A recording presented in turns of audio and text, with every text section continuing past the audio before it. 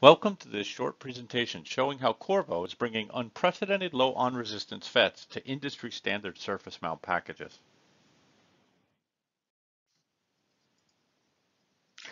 Let's begin by looking at the Qorvo silicon carbide cascode FET. We combine a normally on silicon carbide vertical JFET with a low voltage silicon MOSFET to create a highly efficient normally off switch. The cascode is essentially a source switch silicon carbide JFET, where the inverse of the MOSFET drain source voltage is applied across the silicon carbide JFET gate source junction. So when the MOSFET's gated on, the low impedance keeps its drain bias near zero, well below the pinch-off voltage of the JFET, and the resulting FET is in the on state with a very low resistance. When the MOSFET is gated off, its channel is cut off and the impedance is high. The MOSFET drain bias rises above the pinch-off voltage of the JFET, and the resulting cascode switch is off. In this condition, nearly the entire voltage is applied across the silicon carbide JFET. This makes use of the silicon carbide's superior blocking capabilities. This allows us to use a low voltage silicon MOSFET as a control switch, often accounting for about 10% of the total cascode resistance. Qorvo's fourth generation vertical silicon carbide JFET technology is the backbone of the cascode FET's superior performance. The vertical JFETs are the devices that are closest to the 1D unipolar limit of silicon carbide, and they offer the lowest on resistance for a given area of any technology in the 650 to 2000 volt class. The latest JFET technology uses a trench cell structure with reduced cell pitch, an optimized drift design, and reduced substrate thickness to further reduce parasitic resistance. The fourth generation JFET technology has reduced the on resistance times active area by 40 to 60% compared to our previous generation 650 and 1200 volt products. One might wonder, well, how does silicon carbide cascode FETs achieve a lower total on resistance using two co-packaged devices in series compared to a single MOSFET? The answer to this question is clear when you look at the colored pie chart on this slide. Here we're showing the relative breakdown in resistive components of 650 volt silicon carbide MOSFETs, including the substrate, channel, blocking layer, and contacts. You can see that the light green drift layer accounts for 10 to 35% of the total resistance depending on the voltage rating of the part. This is the portion that actually represents the entitlement of the switch, or what the minimum resistance is required to block a given voltage. The rest of the pie is essentially parasitic resistance, and silicon carbide MOSFETs continue to be plagued by low inversion channel mobility, and the channel contributes about 40 to 65% of this total resistance depending on the voltage rating. Cascode FETs essentially replace this portion of the device with a silicon MOS channel with its near ideal characteristics and about 10 times higher inversion mobility. The cascode FET has a full 5 volt threshold voltage, a wide plus or minus 20 volt gate range, and can be driven with a standard 0 to 12 or 0 to 15 volt gate drive voltage. The cascode FETs also offer a lower integral diode forward drop of about 1 to 1.5 volts, as opposed to a 3 to 5 volt forward drop for conventional silicon carbide MOSFET body diodes. This slide shows the RDS on advantage of the Gen 4 silicon carbide JFETs compared to the state-of-the-art silicon carbide MOSFETs at 650 or 750 volt class on the left and the 1200 volt voltage class on the right. In both plots, we've normalized the specific on resistance to that of the 25C value of the JFET and then plotted them versus temperature. You can see that at 750 volts, the lowest specific on resistance MOSFET remains more than 2 times higher than the silicon carbide JFET. The JFET maintains a significant advantage across temperature, with the MOSFET on resistance still being about 1.5 times more than the JFET at 150C.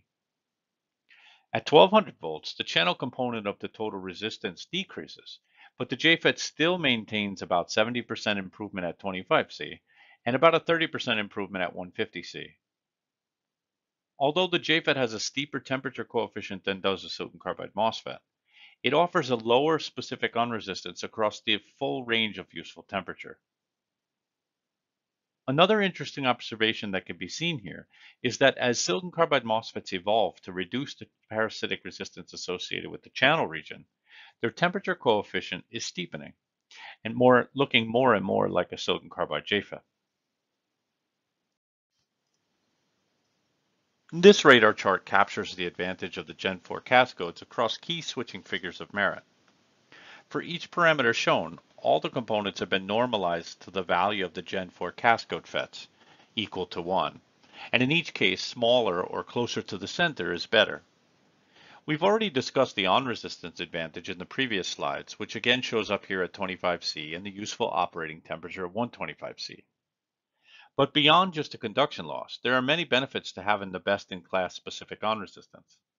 For a given resistance, the cascode FET uses a smaller die with a smaller output capacitance and smaller energy stored in that output capacitance. So if we look at the high-frequency soft switching, the RDS on times COSS time related is a good figure of merit, where the conduction loss must be minimized while incurring short delay times with zero or low current turnoff. If we look at RDS on times EOSS figure of merit, which represents sort of the minimal energy that must be dissipated during each hard switching cycle, then the cascode FET again looks superior. Finally, we plot the VF of the integral diode, where the cascode is nearly 3 to 4 times lower than a conventional MOSFET. This helps to minimize dead time losses when used in a synchronous rectifier.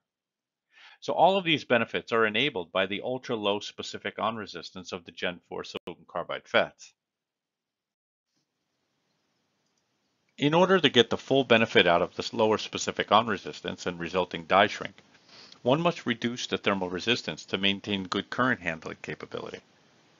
Qorvo does this by further thinning the silicon carbide substrate and using advanced die attach techniques like silver sintering.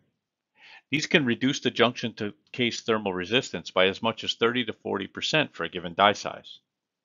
So the die shrink afforded by the Gen 4 JFET technology is shown here. Despite having 40 to 60% less die area, the cascode FETs maintain a comparable or lower thermal resistance. These performance advantages allow cascode FETs to offer on-resistance lower than ever in surface mount components.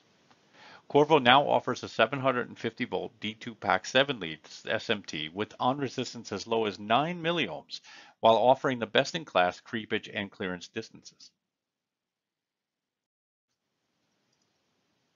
Recently, Qorvo has taken surface mount transistors to an even lower on-resistance with the introduction of the TO leadless or toll cascode FETs. The compact footprint is 30% smaller than the D2 pack, and the low profile is 50% thinner. An ultra-low 5.4 milliohm on-resistance is now offered with the 750 volt FET in the toll package. The new product is ideal for applications needing low conduction losses and high peak current capability.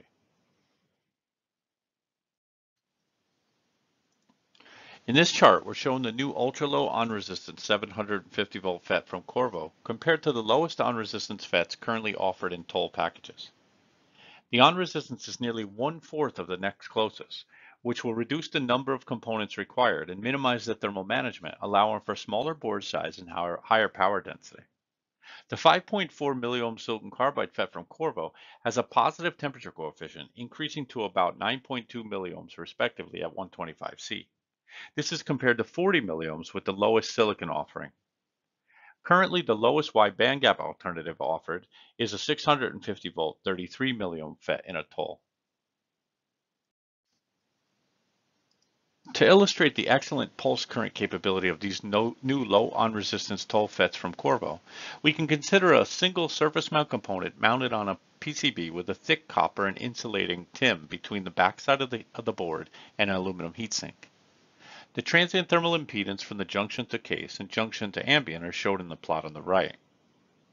You'll note that up to about 1 millisecond, the junction to case dominates the total thermal impedance, whereas for times longer than 10 milliseconds, the low thermal resistance of the junction to case, being about 0.1 degrees C per watt, is insignificant, and the thermal response is dictated by the PCB and isolated TIM and heatsink.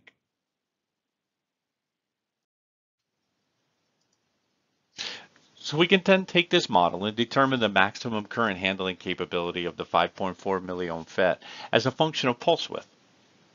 We're assuming here a heatsink temperature of about 50 degrees C. A single toll FET can handle a surge current of over 500 amps for up to half a millisecond without exceeding its maximum allowable junction temperature of 175 C. The surge current SOA is reduced due to the thermal limitations as pulse width is increased until you eventually get to the continuous rating of about 90 amps respectively here. And this is with the heat sink temperature of 50 degrees C and mounted with an insulated thermal interface material.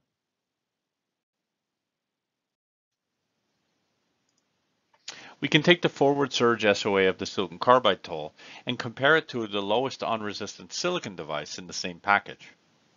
In this case, we plot the maximum square pulse width versus peak drain current to illustrate the fault ride-through limit of the FET acting as a solid-state switch. We can see that the new 750 volt 5.4 milliohm silicon carbide toll offers about 8 times better I squared T thermal limit than the 600 volt silicon transistor. This is enabled by the higher TJ max, the lower resistance across temperature, and the lower thermal impedance. The net result is the ability to reduce or eliminate the need for multiple devices in parallel. And in circuit protection applications, it allows longer trip times and simpler designs.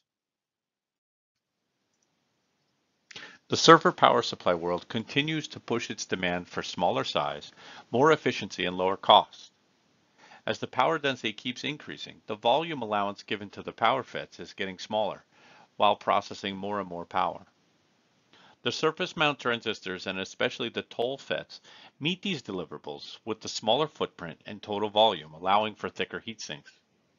Surface mount components now offer even lower power losses and reduce costs by allowing automated assembly on PCB daughter cards. The emerging arena of solid-state protection and circuit breakers is another area that can benefit from the new silicon carbide surface mounts like toll. These applications are typically highly space constraints and thermally challenged with enclosed spaces and often have no active cooling. They require durable switches that minimize nominal conduction losses and can withstand high currents when charging capacitive loads, and they must support high voltages when breaking inductive loads. The new 750 volt 5.4 milliohm toll FETs meet these requirements with extra blocking voltage headroom compared to conventional 600 or 650 volt FETs, and they offer the industry's lowest on resistance across temperature with excellent thermals for high current withstand performance. Here we show Qorvo's latest lineup of Gen 4 750 volt silicon carbide FETs. The surface mount parts are now offered in on resistances from 9 milliohms up to 60 milliohms in a D2 pack, and the lowest on resistance of 5.4 milliohms in the Toll L8S series. You can look forward to more options coming soon to fill out the Toll portfolio.